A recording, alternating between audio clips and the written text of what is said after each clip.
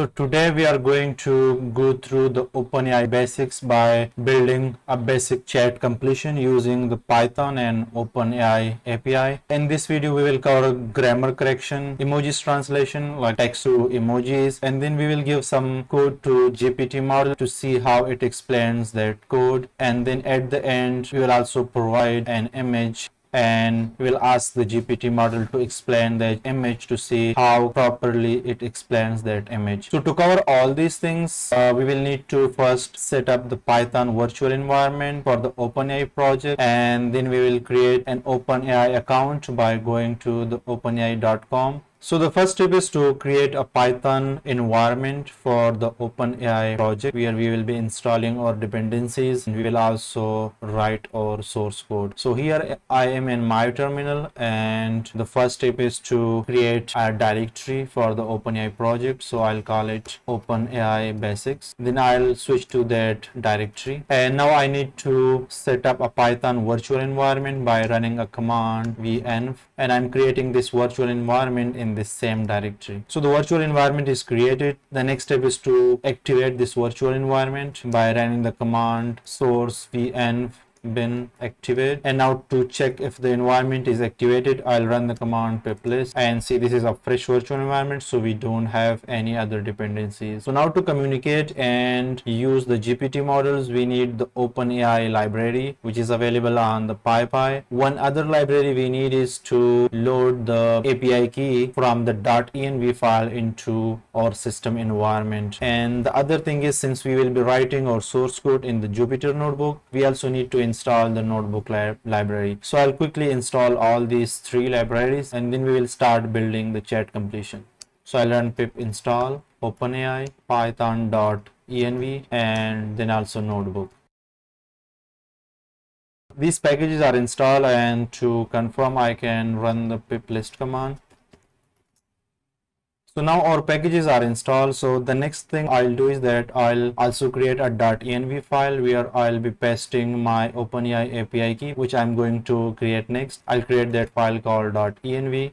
Now the next step is that I'll go to the openai.com and I'll create an account there, and then I'll also create an API key, and after the API key is created, we can start writing our chat completion. So here I'm in my browser and I've loaded the openai.com. So next I'll go to the products, click on API login, and if you already have an account, you can go with continue with Google, Microsoft, or any other account you already have, or if you have signed up with the email. If you don't have any account already, you can click on the sign up, and then either you can put your email address or you can directly continue with one of these services. So I'll click on continue with Google. I'll select my email, and now you have two options. Either you can go to ChatGPT to directly start using the GPT model service, and either you can go to the API if you want to integrate the API into your own system. So I click on the API, and this will redirect me to the OpenAI platform where I can see all these things. Since I already have my account, so it just logged in me, but if you don't have an account already, it will walk you through the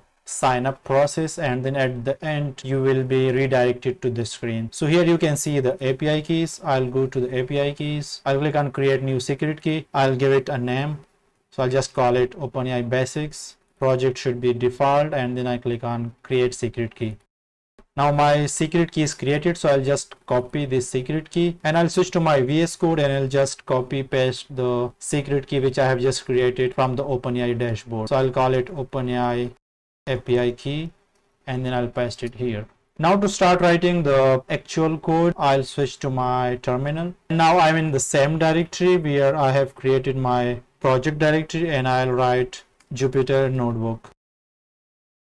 So this should open the Jupyter interface in my browser. If I switch to my browser, I can see that I don't have any Jupyter notebook here. So I'll click on file, new, and notebook. The notebook is created, and now I can start writing my code here. So before interacting with the OpenAI API, I need to have my OpenAI API key imported. So for that, I'll do from .env import load.env, and to run this cell, I'll just hold shift button and I'll press enter. To load all the environment variables from the .env file, I'll hit that function called load env, and this returns true. That means that all the environment variables are loaded. And to verify if the OpenAI API key is loaded or not, I'll import OS, and then I'll try os.getEnv, and you can see the OpenAI API key is loaded. Now to send requests to OpenAI for using the GPT models, the first thing you need to do is importing the OpenAI client from OpenAI, and the next thing is to instantiate that OpenAI client by creating a client variable. Now using this client variable, we can start sending requests to OpenAI. To send our first request to openai-chat-completion, I'll just write a simple prompt by sending a request to the OpenAI API by client.chat.completion.create. I can set the model here to 3.5 turbo. You can set it to the latest model as well. And the next thing is the messages. So the messages is the same as what prompt or what input you are going to send to the OpenAI API. So here I'm setting the role as user. This means that I'm sending this content as a user. The other role could be the system. If you want to set the behavior of the system in a certain way, you can set the role to system, and then you can type your context here.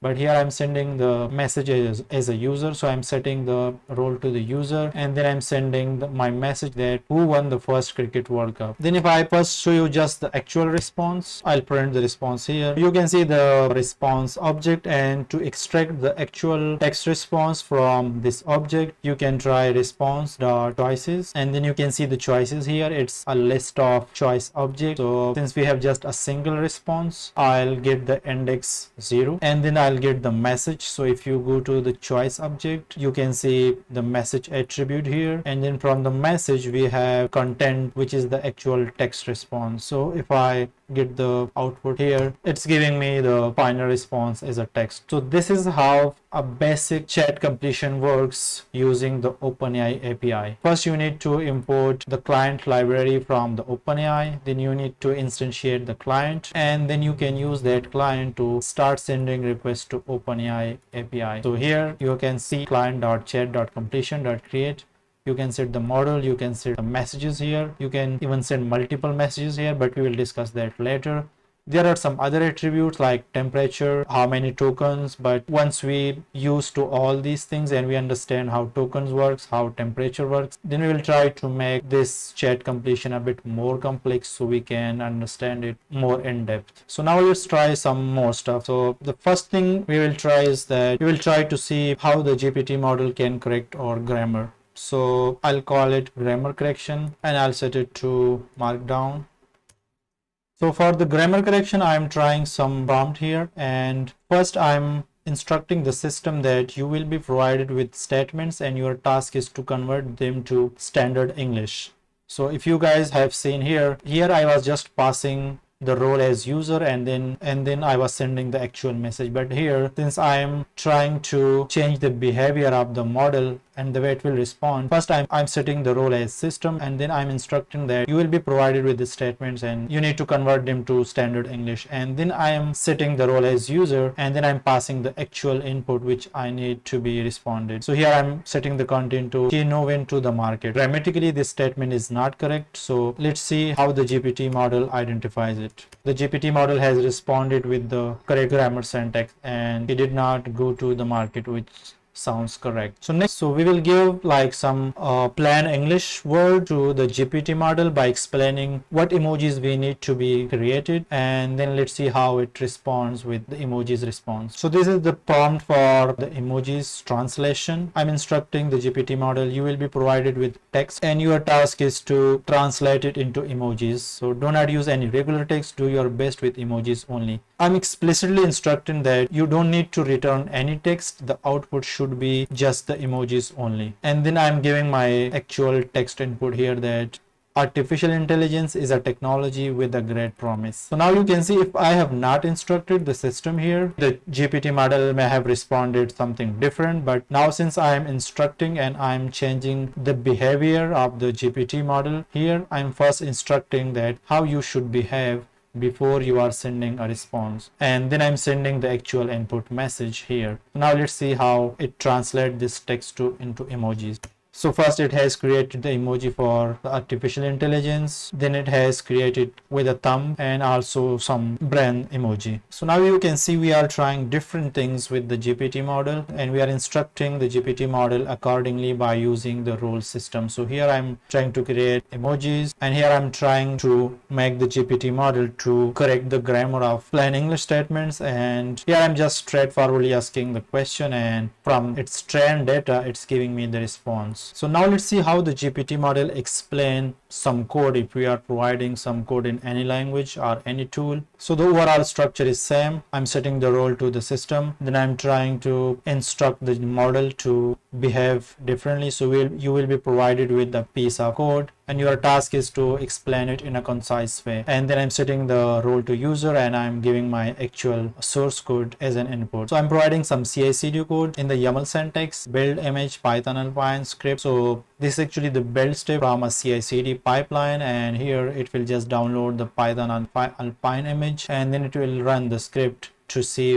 what Python version this script is using. Let's see how this has explained the code. So this code is usually found in the configuration file of a CI/CD, which is correct, such as GitLab CI/CD, and this script was actually from the GitLab CI/CD. It instructs the CI/CD service to image Python Alpine. What this piece of code does, that use a Docker image that has Python installed and an Alpine distribution. Alpine is a lightweight, which is correct. Then it explains the script part, run the Python version command as script in the created container. First it will create a container based on this image, and then it will run this script inside that container. So the explanation looks perfect. Now lastly, let's just try some images and see how the GPT behaves with images. So we'll give the GPT an image, and then we'll ask the GPT model to explain what is in that image. So here I have a public image URL, and first we will see what is in that image. So I'll just display it here using the Jupyter notebook, and then we'll provide the same URL to GPT to see if it explains it correctly or not.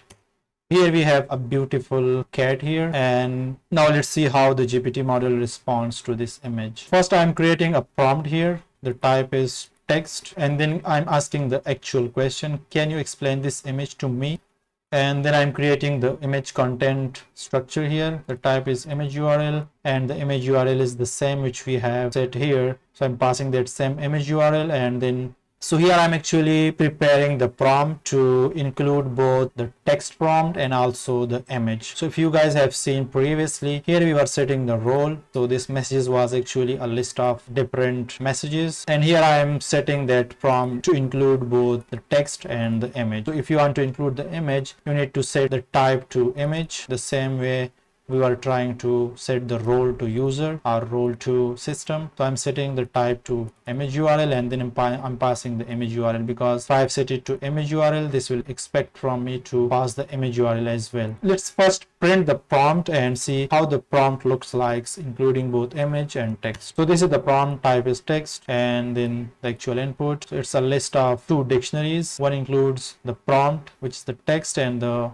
other includes the image URL. So this is the final chat completion request which we are going to send to the GPT. So I'm passing that same prompt which I have created here, and the rest of the stuff is same. So the role is user, because I'm passing the text and that image as a user. So I'm setting the role here to user, and in the content I'm passing that list of two dictionaries including both text and image. So this is how the GPT model has responded. The image depicts a close-up of a gray cat with striking green eyes. So the cat has green eyes. The cat color is gray, which looks correct. The cat is looking upwards, which looks correct. Background is dark, which makes the cat feature stand out. The background is dark. So I think it has explained it in very details. So here you can see we have passed the image URL, which I have copied from this service. But if you have the image locally, you can just convert the image into a base64 image, and you can pass the image the same way we have passed here. So here the image URL will be actually a base64 encoded data instead of the public image URL. So both here you can try to explain the images with the help of GPT, either by passing the public image URL or passing the image as a base64 encoded URL.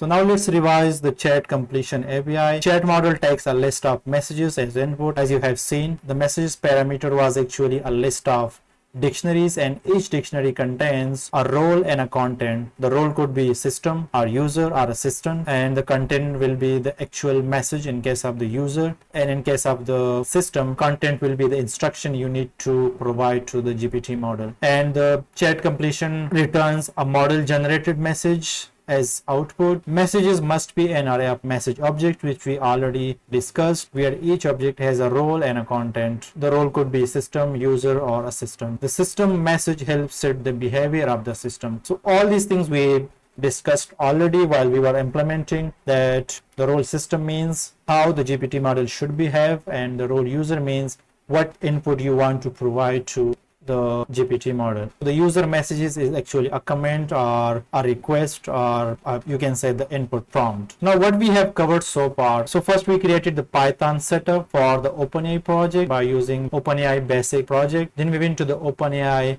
platform and we created an API key, and we use that API key in our source code to send requests to the OpenAI to use GPT model. And then lastly, we tried some different things with the chat completion API by trying grammar correction, text to emojis translation, code explanation, and then at the end we try to see how the GPT model explains an image. In the next video, we will going through the GPT model tokens to understand how GPT model converts a text input and output to generate tokens, and then based on those generated tokens, how the GPT models will charge you. And next we will also briefly go through different GPT models, including 3.5 and 4 Turbo and 4O models.